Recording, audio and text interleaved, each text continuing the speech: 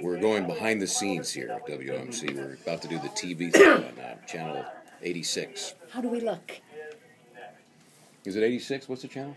62. 60? Actually, 50. Channel, we're not sure. We're somewhere in cable. Look double digits. Maybe triple, to be honest with you. This is so exciting. We've rehearsed all night. Not really. Hi, how are you? Good, how are you? In 3, 2... I'm kidding. We're fine. We're good. Okay, stand by.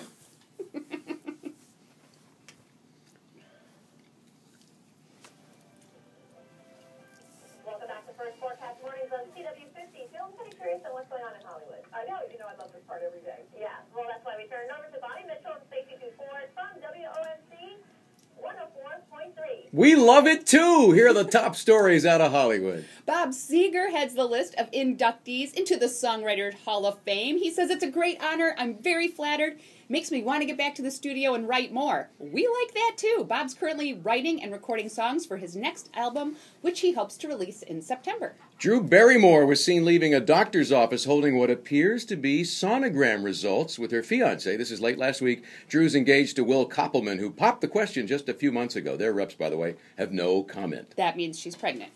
And number 1, Stephen Colbert has written a children's book. It'll be released on May 8th. It's called I Am a Pole, and it follows a flagpole on his search for his life's purpose. It's interesting because, Heidi Klum has a book on flags. She suggests vertical stripes for a more slimming effect. That's what's happening out of Hollywood.